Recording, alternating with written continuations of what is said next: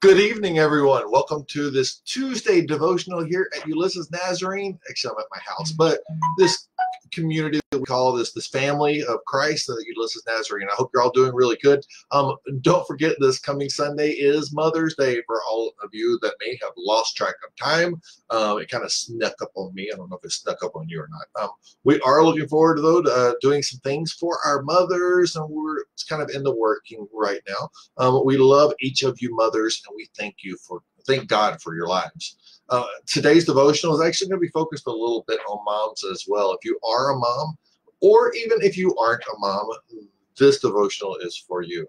Today we're going to be looking at the passage in Ephesians chapter 3, verses 16 through 17. It says, I pray that from his glorious, unlimited resources, he will empower you with the inner strength through his Spirit. It's talking about God here. Then Christ will make his home in your hearts as you trust in him. Your roots will grow down into God's love and keep you strong.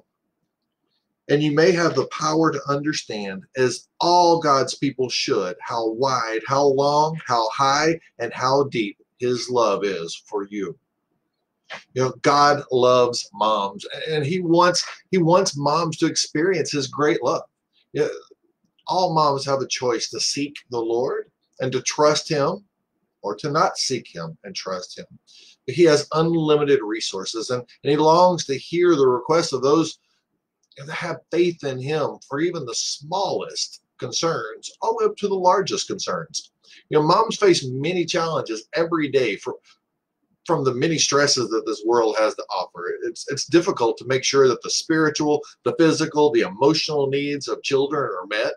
Many moms are still guiding their kids spiritually even after the kids have left home and are older. You know, no matter how old we may get, a mom is still a mom. Yeah, at the end of the day, moms can get worn out. You know, the challenge is always there to dig deep into their hearts and try to apply the word of God into each of life's situations. The truth is that our faith in the Lord will continually be our strength during these hard times, no matter what's going on. You see these little kids that you have, and you may send them off to school. Right now, there is no school, but you're trying to take care of them at home now. You may be juggling a job. Many of you may be single. A mother's work is never done. Whether you're doing laundry, you're doing dishes, you're dusting, you're vacuuming, you're trying to do homework and teaching the kids at school, at home right now.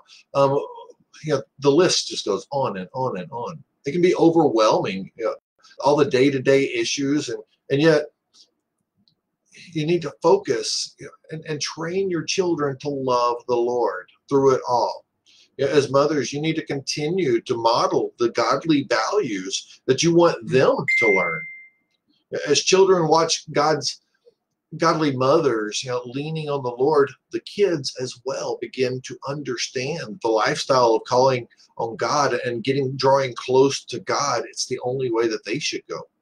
2 Timothy, Paul is writing to Timothy, and in 2 Timothy chapter 1:5, as Paul says to Timothy, I remember your genuine faith, for you share the faith that first filled your grandmother Lois and your mother Eunice. And I know that same faith continues in you.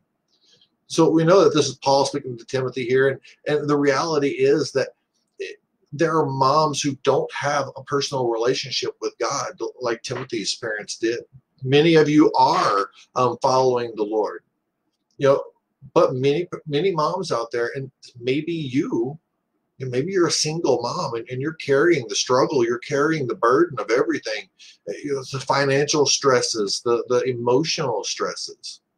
But the good news is that God is always listening, and he's calling for you to call out to him. He's there. He's hearing your cries. He knows what's going on in your heart. It's easy as just believing that Jesus is the Son of God who died for your sins and asking him to forgive you. Invite God into your life if he's not already there. Find a Bible-believing church if you haven't already found there, and bring your kids with you. But the choice is yours. The blessings can also be yours. Proverbs chapter 3, verse 5 through 6 says, trust in the Lord with all your heart and depend not on your own understandings. Seek his will in all that you do, and he will show you the path to take. God is there to guide you through all of your struggles. Lean into God and stop trying to figure it all out alone. Let's pray. Father God, I want to thank you for all the women that are out there right now, no matter how old, whether they have kids or they don't have kids, and no matter the age of the kids. The women go through so much stuff in life. Some are single, some aren't. Some are widowed, and some aren't.